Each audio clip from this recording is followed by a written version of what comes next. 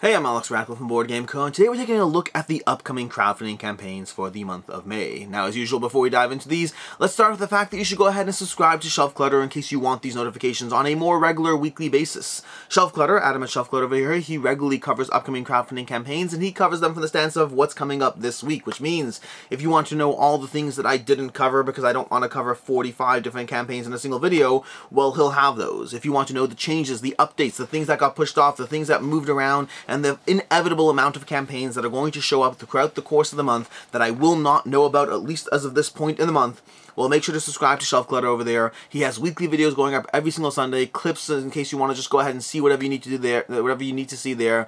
Adam has you covered, and he'll have more information on a more regular basis than I will, and that's why you should subscribe to Shelf Clutter with the link down below. Past that, before we dive into the campaigns, let's start off with our sponsor of the week. Our sponsor segment over here is LevelUp Events. Well, sort of sponsored segment. This is really the convention that I'll be hosting in July 14th through 16th in Connecticut. You can go ahead and check that out. There'll be a bunch of, details, information on the site. I'll have a link down below. You can go ahead and, come join us as we play games with myself. A bunch of other special guests will be here as well. Let's go ahead and see if we can find, a variety of special guests. We're going to have play-to-wins. We're going to have a hot games room. We're going to have an absolute ton of things to keep you busy and interested as you play through this. You can go ahead and, find your own lodging, or you can stay inside the hotel itself so you can be, just jump downstairs whenever you want and join us for whatever game is currently going on at any point. July 14th to 16th, make sure to check that out. LevelUp Retreat happening this year. And with that, let's go ahead and dive into the first campaigns of the week, starting off with, the month that is. CLANK Legacy is going to be launching on May 2nd, I believe. CLANK Legacy 2 specifically, Darkest Magic. This is the follow-up to the original CLANK Legacy, a game that has more than broken the top 100. And I believe this is the first one on Kickstarter. I think the original one was not on crowdfunding. This is going to be CLANK Legacy, diving you back into an epic sequel of cooperative and co-op and competitive play in the world of Penny Arcade's Acquisitions, Inc. This is just more CLANK Legacy. If you didn't like CLANK Legacy, I don't know if this will change your mind. And if you did like CLANK Legacy, I imagine you are one of the 7,840 people currently following the campaign. Then we have over here, we have Wishland Dreams from America. This is going to be a 3rd edition of Wishlands, as well as a Dreams from America expansion. This is Wishland, which is a theme park themed game of building out your amusement park with a worker placement mechanism across 7 rounds of play, 4 actions per round, as you place workers down, as you take actions to pull your workers back, as you try to be mindful of the various cards you're building up, all trying to get as many points as possible across the variety of ways you're going to get points in this game. This is Wishland, and this again, 3rd edition, as well as an expansion, coming May 2nd to Kickstarter. Then we have the Hunters AD 1492, another May 2nd campaign. This is going to be over on Gamefound, and this is a spiritual successor or a sequel or whatnot. Not really a sequel, call it a spiritual successor to the Hunters AD, which I believe the one I currently have is a 2114. That's the original game. They had an original game, they had a clean up 2114 edition, and then they have the Hunters AD, which is bringing you that system to a degree, but in more of a medieval landscape. It's going to be launching on Gamefound. We have 6,500 people following the campaign, a ton of content you can check out already to see if this is a game system for you. This is going to be giving you a giant, epic, big box campaign experience with it's just a campaign. It's a campaign as you try to figure out how to take down the various baddies, how to survive across the variety of encounters in a story-driven campaign. There'll be hundreds, not hundreds, I don't know, I said hundreds, 40 plus hours of play or whatnot in the Hunters AD, launching on Gamefound May 2nd. And we have Skytear Horde Monoliths again launching. I think this actually got pushed off a bit. I think this was a May 2nd campaign, and I believe it got pushed off to May 9th if I'm not mistaken, so I might be a bit out of order over here. But Skytear Horde is bringing you the solo/cooperative/competitive. There are multiple different ways you can play this experience. The game in which you're going to be trying to, what's it called? Oh my gosh, what's the name? That's the game system. I actually say it somewhere here. Hearthstone. In a Hearthstone style gameplay, as you take down the various baddies, as you try to take down the monsters' portals before they take down your castle gate, and you're trying to figure out how to, again, either solo or cooperatively work your way against the baddies. This is going to introduce more combinations, more decks, and a new box. If you back the original campaign, you know that some people had complaints about the box quality and all that. They are addressing that by giving you more content and a larger box to fit it all in. Hopefully better quality over there, but this is going to be, it's a great system. I really enjoy this one. I should have gameplay of this one coming up soon. I do want to dive into this, the full gameplay experience, so I'm hoping to have a film gameplay over on the channel. I've already reviewed it a while ago. You can check out that review, and I don't think my opinion has changed significantly, which, I mean, in a good way. I mean, I've continued to play this one since it's arrived, and I've continued to enjoy it, so hopefully you'll be able to check that one out. That is Skytear Horde, coming to you May 9th, I think, possibly. Then we have Cities of Venus from Tin Robot Games. This is going to be a worker placement game as you players establish floating cities in the clouds of Venus before contact is lost with Earth. This is a medium weight Euro. I don't have a ton of information on this game, but Cities of Venus launching on Kickstarter, I believe May 2nd as well. We have Gold Nugget, another Gamefound campaign. I think this is a May 2nd one. It may have been pushed off as well, and not entirely certain. Coming to you from Two Tomatoes Games. Gold Nugget is a kind of, I don't know if it's a hidden roll game. You're trying to basically gather this gold nugget. So there's going to be a single stone amongst all these hidden up stones, which is going to be the gold nugget. And then through utilizing your abilities, as far as all these animals having different cards, playing your cards, trying to gather the gold nugget, trying to track who has the gold nugget, and possibly take it from them if necessary, while utilizing your various abilities and the cards you have in the game, while having a degree of like players closing their eyes as you go through the game while taking different rocks, trying to be mindful of whether you actually have the things or not, and possibly having consequences as well. Lots of just powers and abilities and gathering different rocks and what until you can eventually find out who is the player left standing with the gold nugget at the end of play. Then we have Leviathan Wilds. This is going to be a relaunch campaign coming May 9th, I believe, on Kickstarter. This is a relaunch campaign for the original Leviathan Wilds, which basically is a solo and cooperative experience of trying to climb these giant Leviathans in the game, going through a bit of a storybook as you flip through different Leviathans, jumping around and trying to basically crash these crystals off their backs, while being mindful of the fact that they are constantly executing different attacks that are going to shatter the very ground you're standing on and possibly have you tumbling to the ground. You have to manage your economy, manage your decks, and ultimately try to stay alive in this game as you help rescue these Leviathans and build up your decks as well. This is going to kind of a bit of a campaign experience to this as you power up and level up across the scenarios. That's Leviathan Wilds coming to Kickstarter. We have, this is the Great Rat Wars. The Great Rat Wars, which I believe is another May 9th campaign. This is a one versus many asymmetrical tactical skirmish game as players take on the roles of characters and on these rat generals as you try to wander around the map. Do we have them over here? I don't think we have the gameplay map. I want to show you the boards over here. But basically you're going to be navigating on this giant hex grid as you try to destroy trash cans, take out the rats, destroy the generals, or alternatively having the generals take you, the players, down. So again, one versus many asymmetric experience. That's going to be the Great Rat Wars coming to Kickstarter May 9th. We have Raising Robots, another May 9th campaign. This is coming to you from Navu Games. This has the most adorable artwork you have ever seen. I think I have a review up of this game already. I should, if I don't already. Raising Robots, do I not have a review up? Now I'm trying to figure out if I have my review that went up or not. I don't remember. Either way, Raising Robots, I'll have review coverage. If I don't already have it up, I will have review coverage for you. This is a tableau building game, kind of in the same vein as a game like, you know, Wingspan or Earth, but with cute, adorable robots that is going to give you a system of progression as you try to figure out how to manage your resources and your economy, as you try to play cards into activating these different phases of play. So think, you know, Wingspan combined with Face for the Galaxy, as you try to figure out how to build out these adorable robots, and the artwork on these cards is absolutely adorable, beyond top-notch. Like, the theme carries this for me 100%. But this is Raising Robots from Navu Games. Gives you about a 60 to 90 minute tableau building experience with asymmetric player powers, with tons of robots, and with a lot of replayability as you figure out which cards and which combinations of cards you're going to go through as you trade in your resources and get as many points as possible. Then we have Aeon's Trespass Odyssey second printing coming to you May 16th. This is going to be the relaunch campaign to Aeon's Trespass Odyssey, which has gotten a lot of hype, a lot of buzz, and will be showing up back on Kickstarter. I do not imagine you will be getting this game for the same price you got the original campaign for. That was one that was consistently kept escalating the price over time.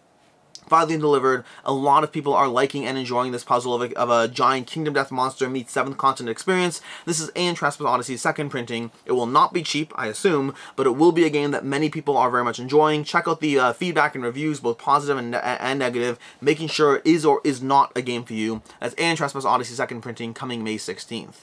We have Ahotnik over here, which is again another May 16th campaign. This is a kind of a semi-cooperative game set in a dark future where you are going to be teaming up. Two players are going to be teaming up to control these giant mechs, taking down the various giant demons who are trying to rule the world. That's going to be Ahotnik launching May, I hope I'm saying that correctly, launching May 16th.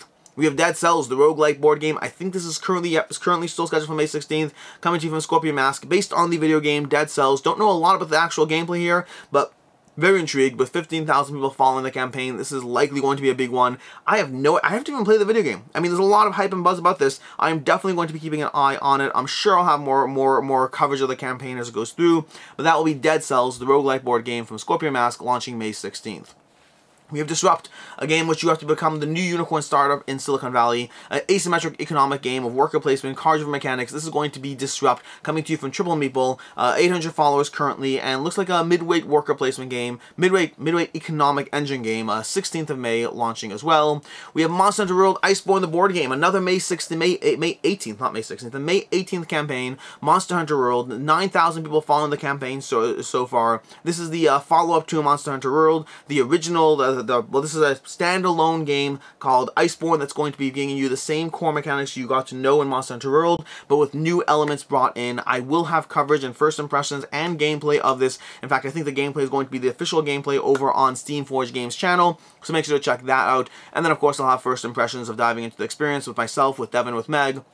This brings you all the things you liked about Monster Hunter World, and it gives you more of it. Now, it does mean there'll be frustrated people because you'll have your full Monster Hunter World, and you're like, why do they have more of this over here? A reasonable question. I'm sure we'll talk about it. Ultimately, your original Monster Hunter World is still going to be just as good as it ever was. Iceborne just brings you more and changes and updates and things that you don't necessarily need. You absolutely do not need Iceborne, but if you do want Iceborne, there are reasons to dive into and get this game. This guy has small tweaks and improvements upon the Monster Hunter World formula. It is not 100% cross-compatible, although you can, of course, homebrew whatever it is. You can easily mix and match. It's just not officially supported for the sake of not having to go crazy on balance. That's going to be Monster Hunter World Iceborne, launching May 18th on Kickstarter. We have Apex Legends, the board game. I believe this is also going to be, I think this is May 17th, actually.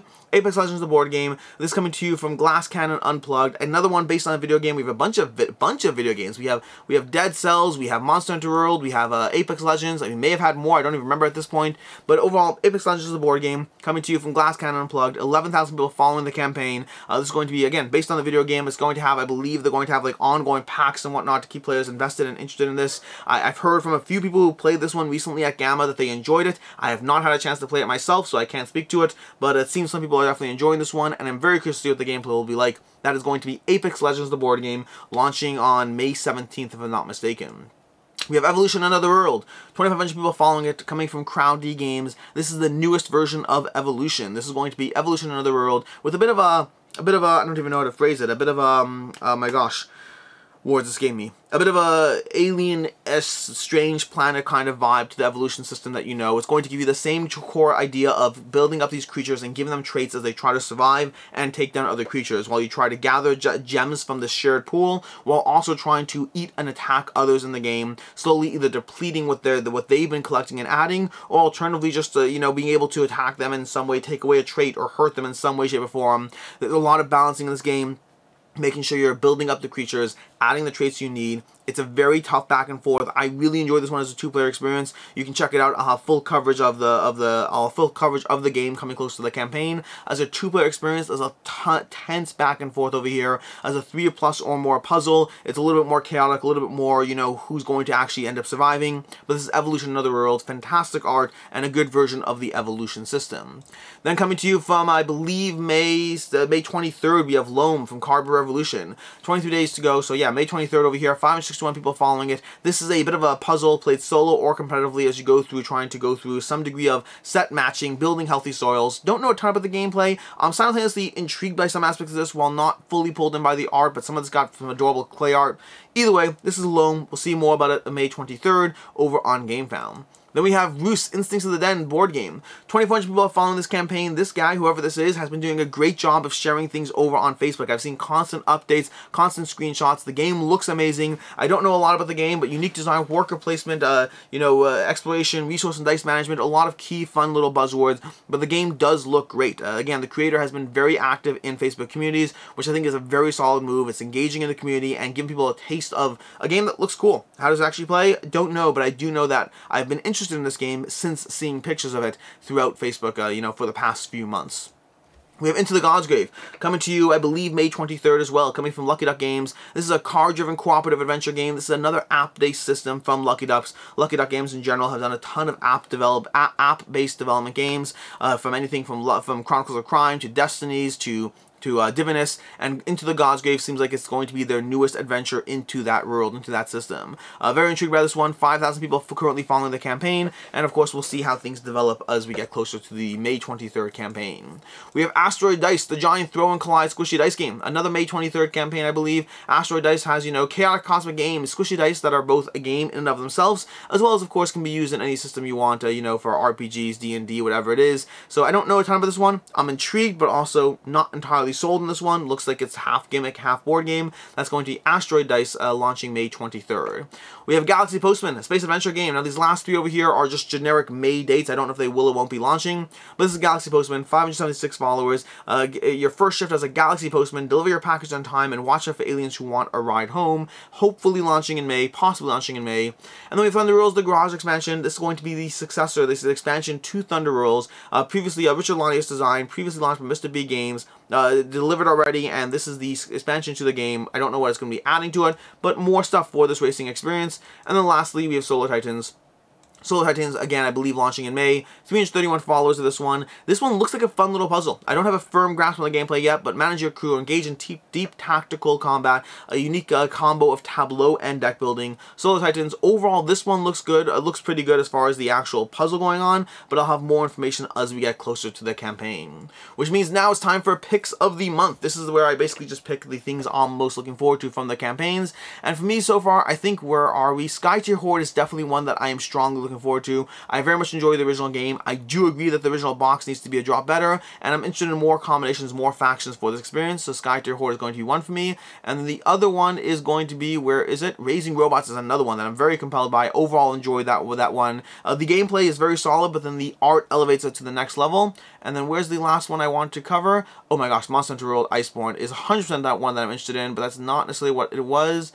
I think it was actually. I think it was Monster Hunter World Iceborne was the last one. That is one that I very much enjoyed diving into this one. Again, it gives you Monster Hunter World. With, to me, the things they've changed are just solid changes to the gameplay. Again, your original Monster Hunter World still stands good on its own, but I very much enjoyed playing through this one. They have some cool things going on. I have an interview with Steamforged Games over my channel. You can check it out. But they have anything from the clutch claw in the game to my personal favorite is going to be, well, a few things. They had tweaks to the gameplay, fun things like that, but my personal favorite is going to be the idea that you have two different monsters fighting each other while trying to engage with them. I really enjoyed what that brought to the gameplay experience, both from a cinematic experience, but also from a manipulation of the battlefield as you try to ensure that these two monsters attack each other rather than stepping on you, but you also might now have two monsters stepping on you, so it's a fun, chaotic mix to add to the experience.